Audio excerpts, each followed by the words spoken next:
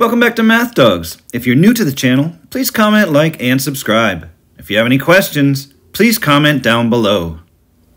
Problem number 4 is multiplying a mixed number and a whole number. It says a box of dog treats weighs 1 2/3 pounds. There are 12 boxes in each crate to be shipped to the store. What is the weight of the boxes in the crate? So there's really nothing in this problem that tells you that you have to multiply. But if you think about it, I have 12 boxes in a crate, and each of those is weighing 1 2/3 pounds.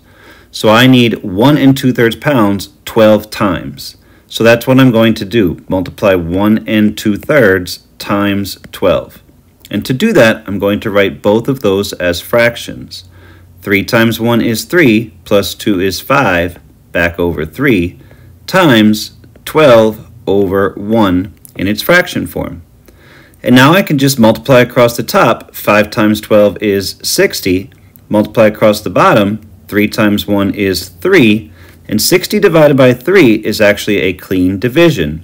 60 divided by 3 tells me that there will be 20 pounds of dog treats in the crate.